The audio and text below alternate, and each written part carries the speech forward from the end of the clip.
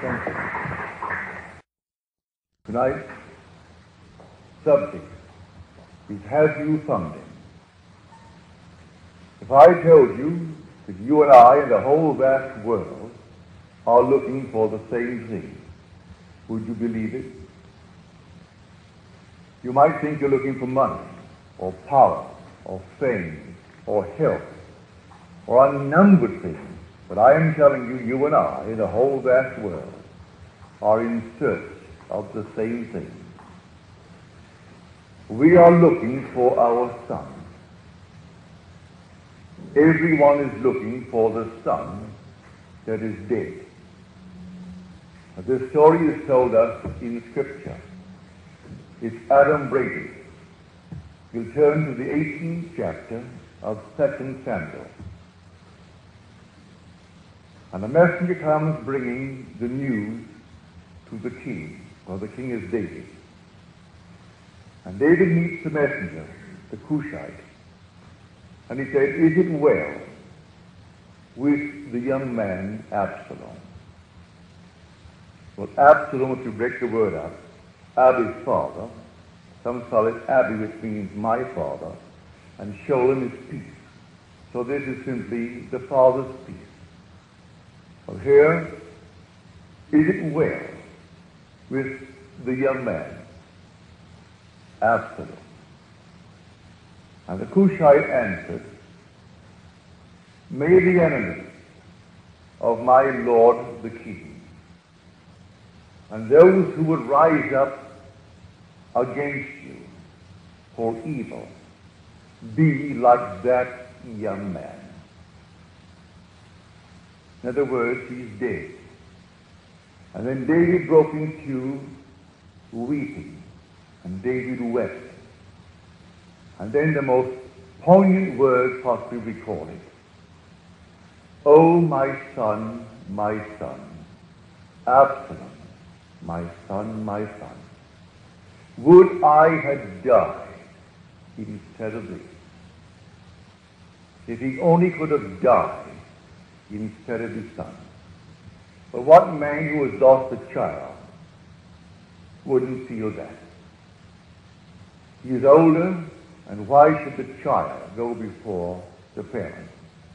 And any parent worthy of the name would like to feel that if I could only have substituted and given myself in place of the one that is gone.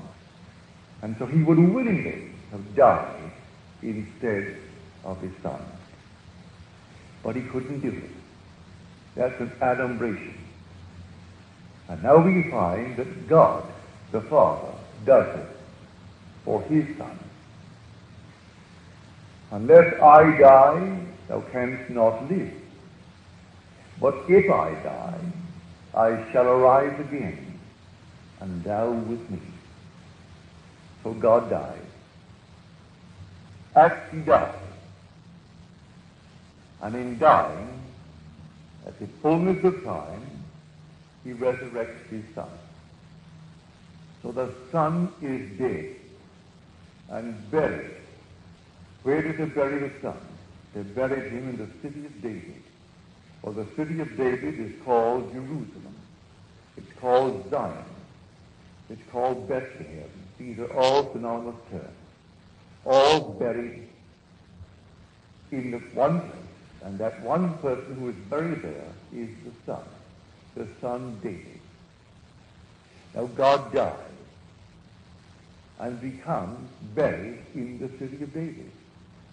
The city of David is your own wonderful star. That's where God is buried.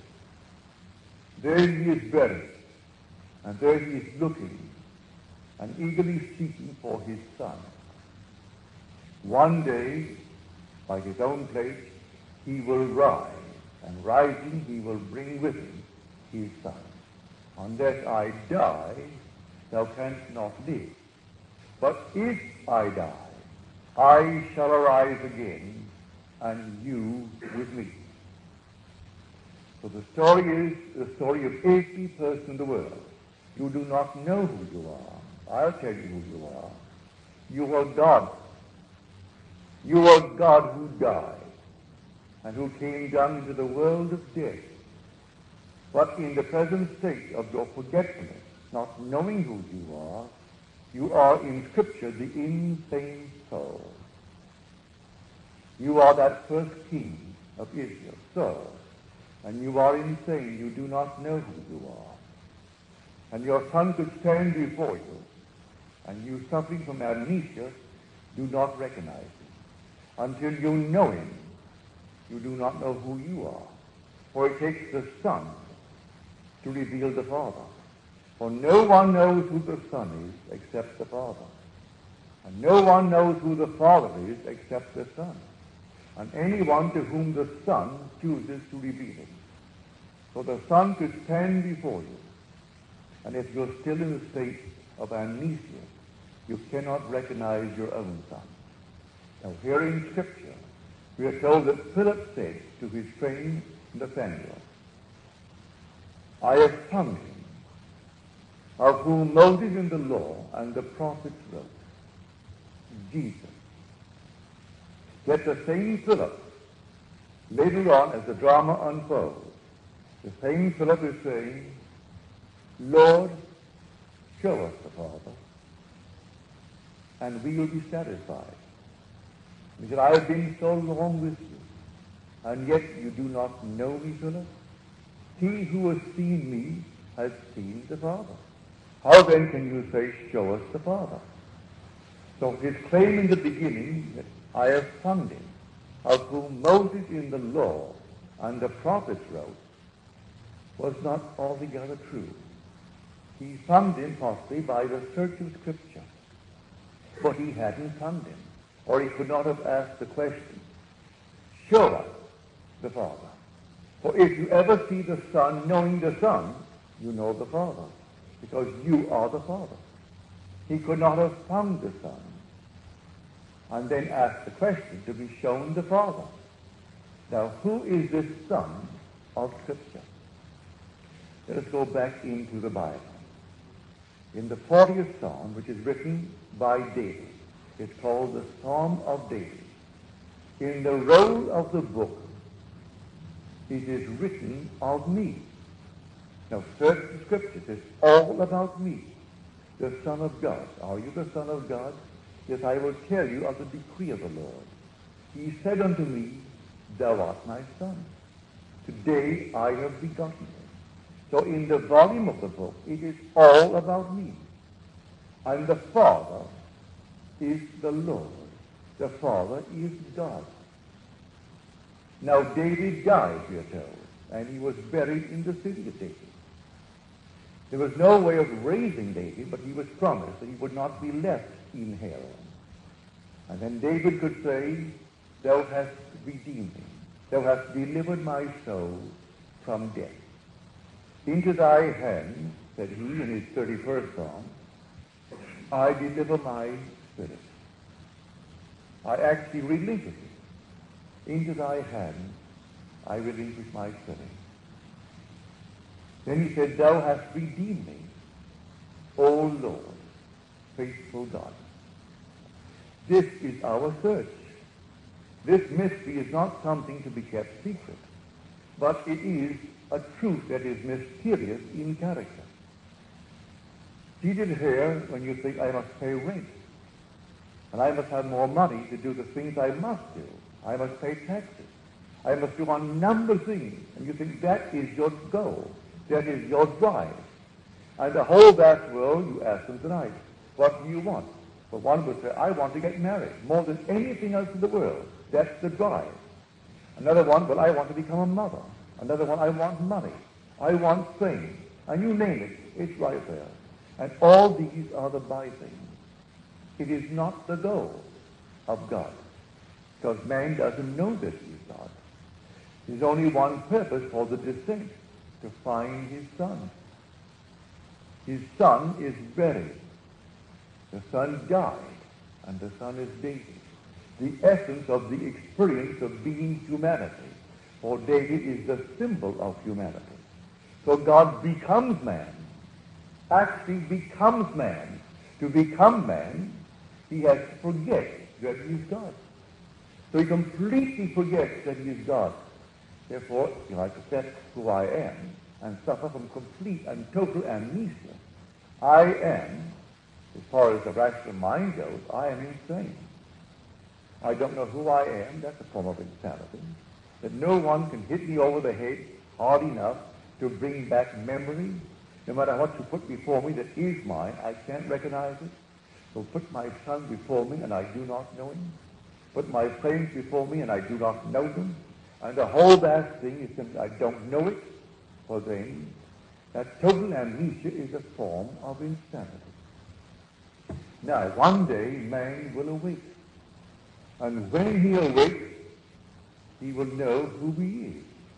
He awakes first. That comes first. Listen to the words of the inspired Beck. Unless I die, thou canst not live. But if I die, I shall arise again, and thou with me. I rise first. The Father rises first. It comes in that order. And then, 139 days later, the tomb is opened, and his son comes out and stands before him. And the son is David. And when the son stands before him, and there is no uncertainty as to this relationship of father-son, then his peace has returned. It's the Absalom that has returned, that rebel son of his who tried to destroy his father and take over the kingdom. And yet the love of the father for the son, in spite of his rebellious nature, was so great that he died to save his son. This is the mystery of Scripture. Every one of you, and every child born of woman is going to have this experience. And in the end, we all go back. And we, the brothers, who together form the fatherhood. For the fatherhood is Elohim. And Elohim is the compound word. It is one made up of many, one made up of others. It's a compound unity. So Elohim, which is translated in Scripture God, we are the God, but here we are the brotherhood, but we do not know it. We fight each other. We kill each other. We do all kinds of things to each other because we do not know that we are the God who came down in search of our Son. And I'll go back with full consciousness of who I am, having found him. You will come back with the full consciousness of who you are, having found him. You'll find the same Son, and you are the same God, without any loss of identity. You are identified and you are completely individualized forever and forever. Yet, you are the father of my son. Forget your sex. This has nothing to do with sex as we understand it on this level. We are in the resurrection above the organization of sex. For in him there is no Greek, no Jew, no bond, no free, no male, no female, just one. So in this one awakening being, we are only God. And the being that reveals us is our Son, and his name is David. So have you found him? Only you will know. I can tell you about him. I can take you all the way through Scripture and show you where David, all the way through. So if Moses in the law and all the prophets wrote of me, says he, for in the volume of the book it is all about me. Every word about it, it is all about me. But who wrote the words? David. Go search the Scripture to see if you can find him. And then you come into the New Testament, and who found him? That I have found David, said he, because David in the Spirit called me my Lord.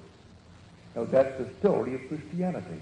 The fulfillment, the climax of the entire thing is found in the story of Jesus Christ. Because in the Spirit, David called him Father. He called him my Lord.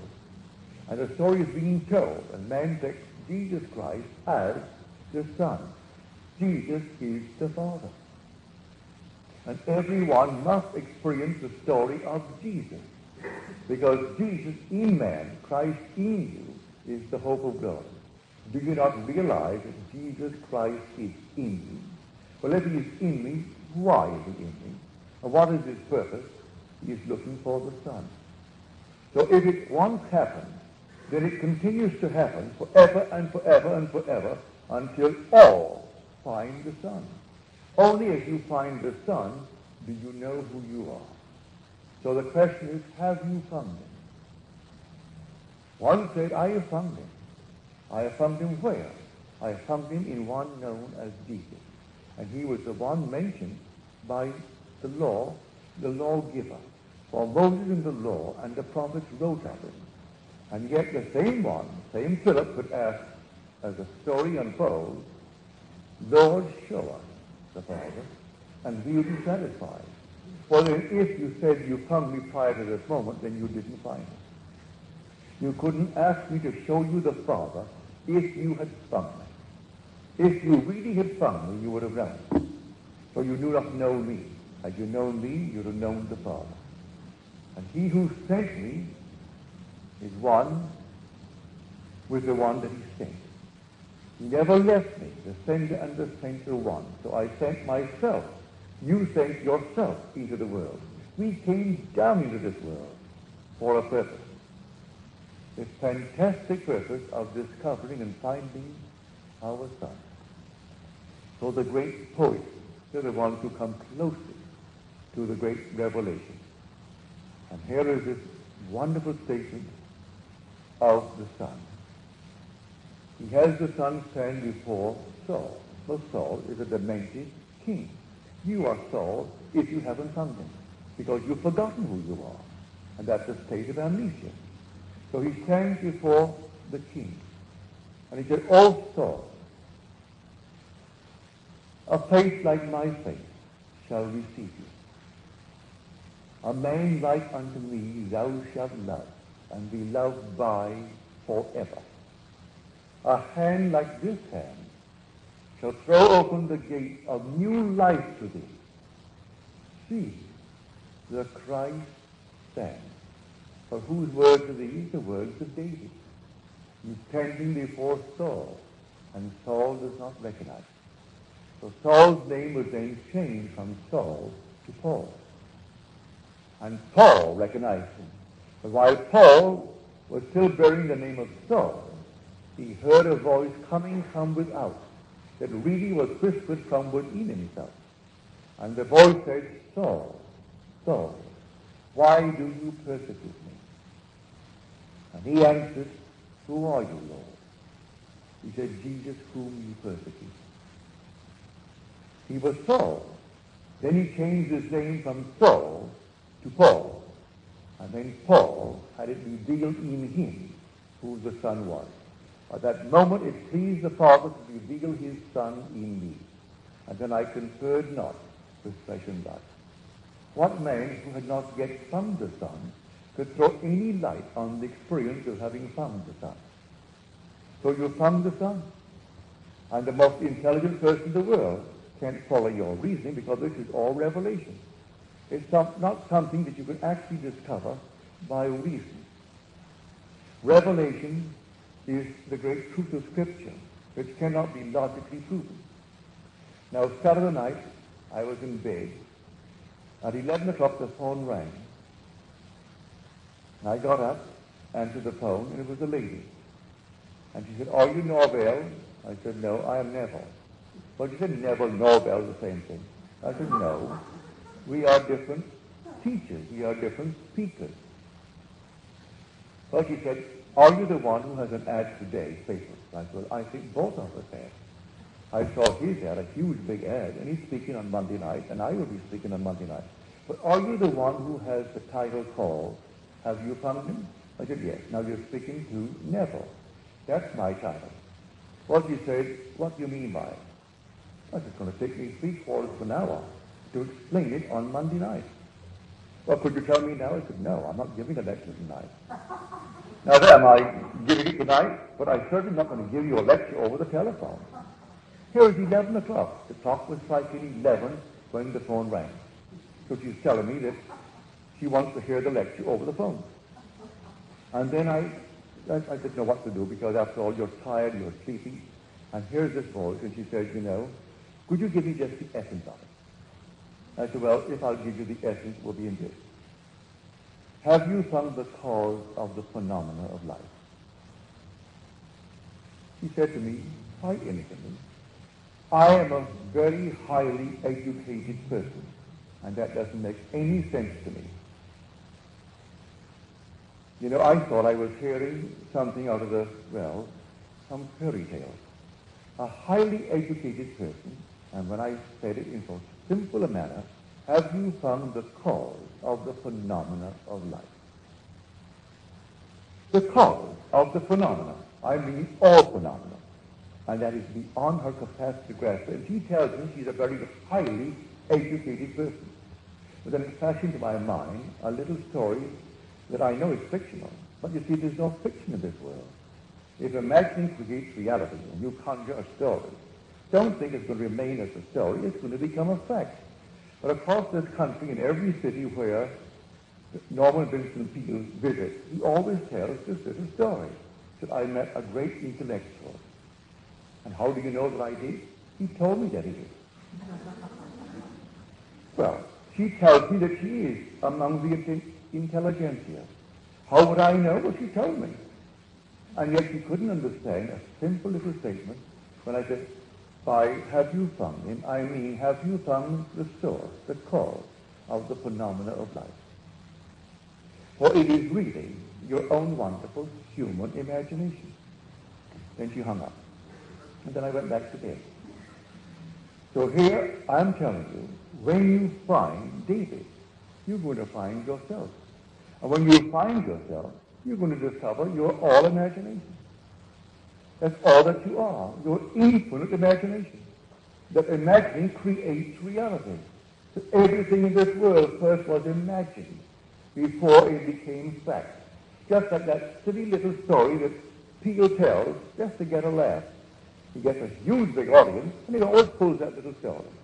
Whether it ever happened to him or not, I don't know. But I thought until now it was all fiction. But if you can't have fiction for too long, if imagining creates reality. It starts as fiction, but it becomes fact. And I have the tangible proof last Saturday night. To me, it's a fact. If I told that story from here to the coast, back east, I would not be telling a little fictional story. I'd be actually telling what happened to me last Saturday night. And this one clears, I am a very, very highly educated person. And that means nothing to me. But I'm quite sure that anyone out of grammar school, seeking for the cause of the same things happening in their world, if I say to them in their own language, but I put it because she is such a wonderful person, I said, all right, have you found the cause of the phenomena of life? Something happened to you today. You expect things to happen tomorrow, and things happened last year. Do you know why they happened? Can you trace the happening, the event, to a source and find that source? Because by him all things were made. I didn't tell her that last night because I wasn't giving a lecture. But all things were made by him, and without him was not anything made that is made. Well, if that is true, well then he's responsible for the good and the evil, for everything in this world. Because I actually came into this world, and to do it, I had to eat of the tree of knowledge, of good and evil. And so if anything happens to me that is unlovely, then I did it. If it's lovely, I did it. No matter what happens to me, I did it. But my search here is to find my son. My son came down into the world. And who is my son? He is my power. He is my wisdom. And he thought he could rob me of my estate and completely take from me my kingdom. But I so loved him. And how did he die? Read the story. He was found hanging on a tree, hanging on the oak tree. And then they took 3 darts and pierced his heart, so to be sure he was dead. And when they were sure that he was dead, he was a piece of his father. Not a piece, something came out of him. He was the piece. Sholem is the word. You greet in the Hebraic world the Sholem. Sholem Aleichem. Peace be unto you. And he was the Sholem of his father, the peace of his father. And then the peace was shattered through his death. He was hanging on a tree. Well, what tree? Well, this is the tree. There is no other tree, no other cross on which Christ is buried. Christ is buried on humanity. And here he hangs, and the heart has been pierced. But now the Father will come and redeem us. For unless I die, thou canst not live. But if I die, I shall arise again, and thou with me. Wouldst thou love one who never died for thee, or ever die for one who had not died for thee? And if God dieth not for man, and giveth not himself eternally for man, man could not exist. So God died. God comes down into the world and takes on the limitation of man to find himself, his son, among man. And one day he finds him. One day the little tomb opens, and he comes out first. And then, 5 months later, an enormous explosion where his son was buried. And then the son comes out and stands before him. But in this time, he really is victorious, because he holds in his hand the head of the giant, the Philistine giant that he brought down. And you, the father, you are so in love with the beauty of your son. You're looking at him, and he who caused you to weep and to cry out, "Oh, Absalom, my son, would I had died instead of thee." And so you died, and through your death, you raised him up, and he stands before you, your everlasting son. So you kept your promise, your everlasting love, through all the horror you had to go to redeem him. And that's what we're doing here now. In spite of all the horror of the world, that's what we're doing. And you'll reach a point in time, may I tell you, that you become completely unafraid. Not a thing in this world could move you, for you know who you are. So when I went back to bed on Saturday night, had a sun hung night with lovely teaching and lovely revelation. As I came back, it was 5 in the morning. And here as I was awaking at 5, I heard the clock strike 5. And I came from this experience. Now, everything in this world is but a symbol. Everything, no matter what it is a symbol. And it contains within itself the capacity for symbolic significance. So as I returned to the surface of my being, it was with this experience that I just had. I stood in the presence of Stalin. And here was Khrushchev next to me. We were on fire. He was shaking in his boots, for he knew the monster who was going to judge. For no monster in the 20th century ever exceeded the monster that was Stalin. He could rob out, as he did, 40 million with impunity. 40 million with impunity. And he was simply going over all the things he intended to do to me. Khrushchev knew from experience that he had the capacity to injure beyond the wildest dream of man. I knew not from experience, I knew only from hearsay what this monster represented. And as he gloated over his intention, I knew, had no fear whatsoever, I knew that every pronouncement that he made concerning me, his every intention, he himself had to experience. I stood unmoved, completely unmoved, unafraid, and he voiced the first, and the pain that went through him. His eyes bulged with pain, and he got madder and madder, and he voiced the second, and it was intensified pain. And I stood completely unmoved before him as he went through, and he had to stop. The pain was so intense that he was causing to himself. I had awakened from the dream of life. And how on earth is he going to hurt the one who found the Son? The Father found the Son. And the Father is the cause of all. And here he is as mad as a hatter, as he was on earth, in the role, but I wasn't the Stalin, the person. He is a symbol of the most monstrous thing that walked the 20th century. If you mention any one person who represented absolute authority in the 20th century, you'd have to mention Stalin. You couldn't mention any little king or queen that ever took a throne. You couldn't mention any other little dictator. They were peanuts compared to this thing. Even Hitler, who murdered millions, was not the power that Stalin was. And here, he sat there, gloating as to what he's going to do. And here I am, completely unmoved. Let not your heart be troubled, neither let it be afraid. And I stood there, waiting for his intention to be voiced, as he voiced it. And the face took on the pain you can't. And may I tell you, the emotion that went through me? Pity. No hate whatsoever, I pitied him. Because here's a man putting himself through the tortures of hell, thinking he is hurting another. And there is no other. There is only God. So I stood before him. He could not recognize me, for he hasn't found the Son. When you find the Son, you recognize him. So Philip really did not know that he found him. That I have found him of whom Moses in the law and the prophets wrote. He could not have found him, or he would not have asked the same one as it progressed. Lord, show us the Father, and we will be satisfied. And then comes the rebuke. Have I been so long with you, and yet you do not know me, Philip? He who has seen me has seen the Father. How then can you say, show us the Father? So when you think of Jesus, think of God the Father.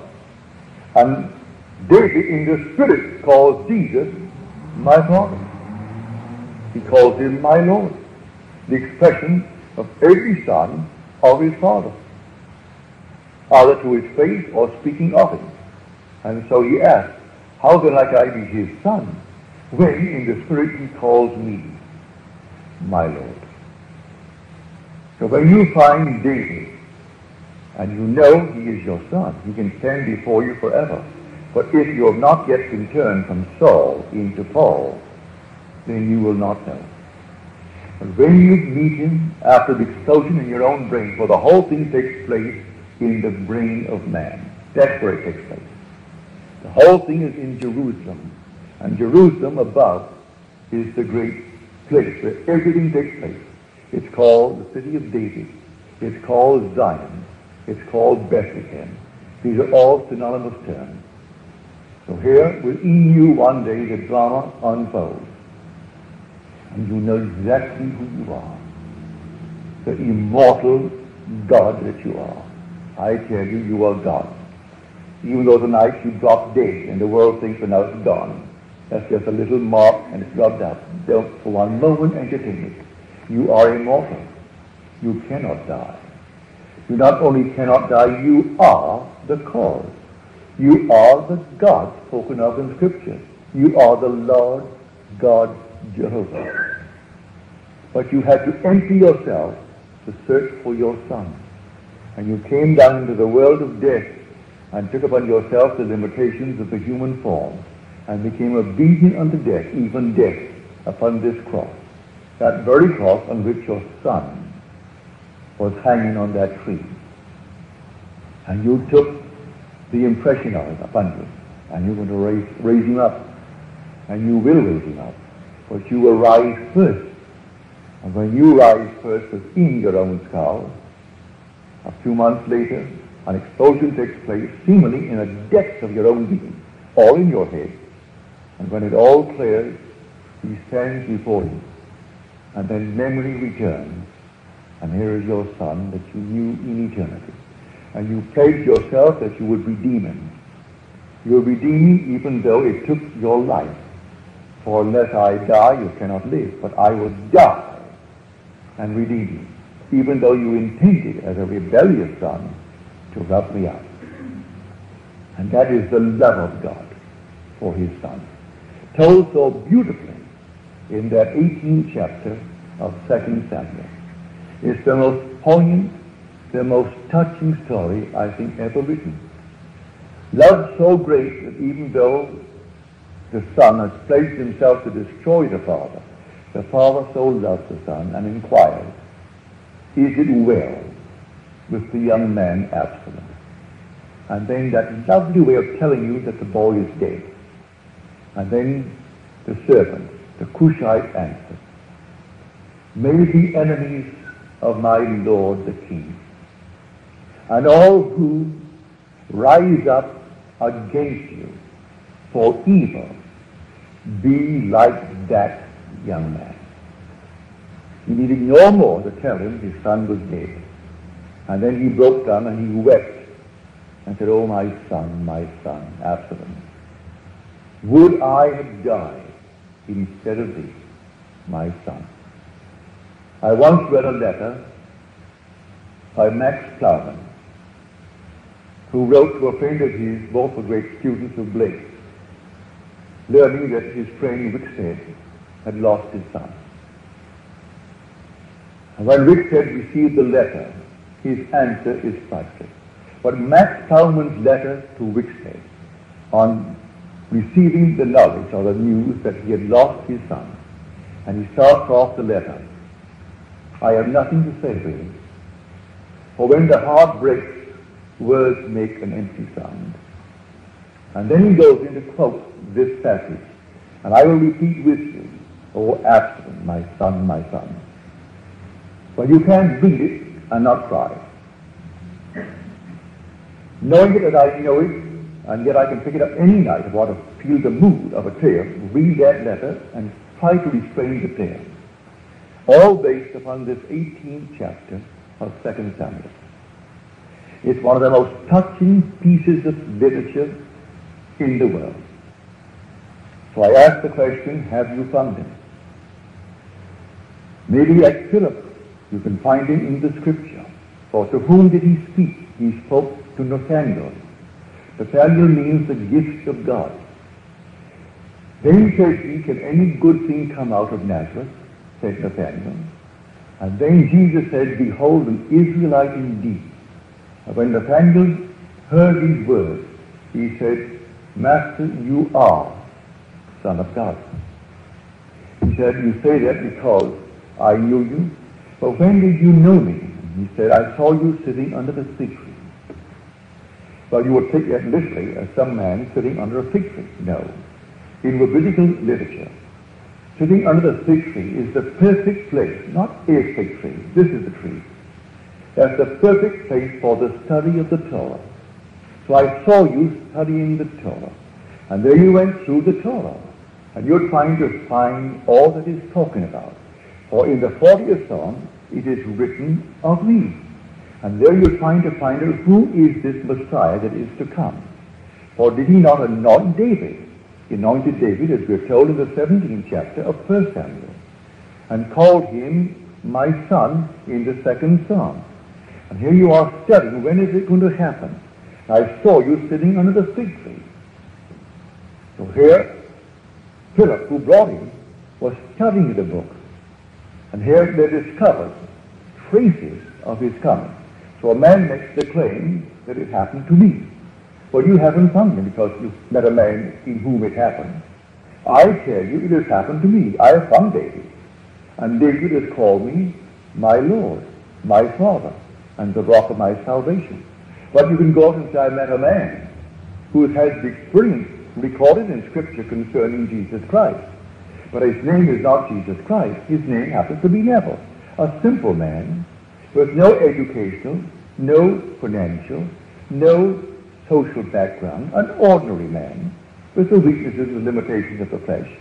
Yet in him it has happened. So you can go and say, I have found him in whom the Scriptures wrote, or of whom they wrote. But you really haven't found him. If you find me, you haven't found him. Because you have to find him only when you find the Son. You can find one in whom the Son appeared and called him Father, but you haven't found the Son.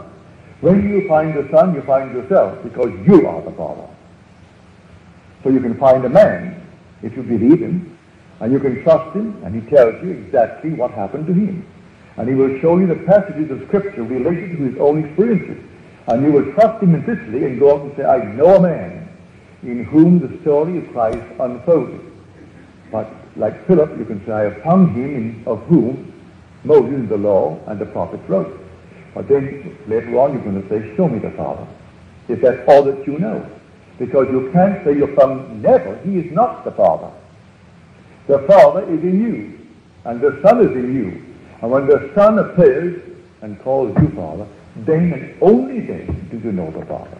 So no one knows who the Son is except the Father. And no one knows who the Father is except the Son. Therefore no man has ever seen God. But the only Son who is in the bosom of the Father, he has made him known. And so only when he comes out of your own bosom, your own head, and he explodes and stands before you, do you know the Son.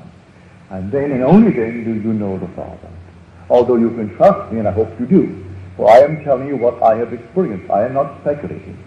I am not theorizing. I never considered myself a scholar. So I never studied scriptures from the scholarly point of view. I do not speak Sanskrit and Aramaic and Latin and all these tongues into which the very book was translated. I understand a little bit of Hebrew, enough to understand, but not to really carry on a conversation in Hebrew. And so I could never claim that I understand any of these tongues. And the only tongue that I really know is English, and I would not consider myself a scholar in the English tongue. I consider myself one capable of expressing myself as I have experienced certain things. I think the words will come that will be adequate to the experience, that I can tell it as clearly as needed. Outside of that, I would never claim scholarship. So I trust that you will trust me in the truth of what I'm talking about. But you will not know the Father till you find the Son. And when you find the Son, you're going to find David. And David is going to reveal you as God the Father. I'll tell you now, you are now God the Father. And you won't die because you can't die. You are the immortal God. But you die in the sense that you had to completely forget who you are to become man. And in this state, you are like an insane person because you have suffered and are suffering from total amnesia. But you will one day awaken and you will find David. And at that very moment, memory returns. And you know who you are, and you also know who everyone else in the world is. While they're here in this world, they can all be used, and they are used as symbols in your dream. As I did with Stalin, the depths of my own being brought before me the tyrant of tyrants, the monster of monsters in the 20th century. That I may, to my own self, see if I really can stand before such a monster and be unafraid. And here's one who was a former premier, who is now unwell, but he stood and he knew the power of the man.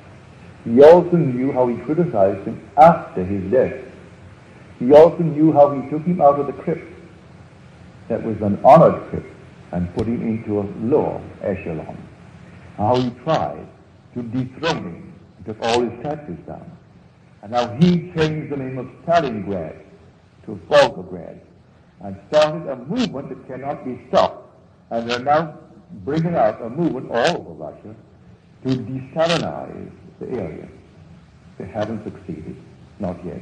But he still, in the 20th century, will remain that symbol of all that is unlovely, all that is cruel. So he stood before me as judge. And because I had awakened from the dream, I was completely unmoved, for I knew, and only pity possessed me. I knew that everything he wanted me to suffer, he himself would suffer. I wouldn't share it with him. I only had pity for him. So Blake was right in the divine image. Pity has a human face.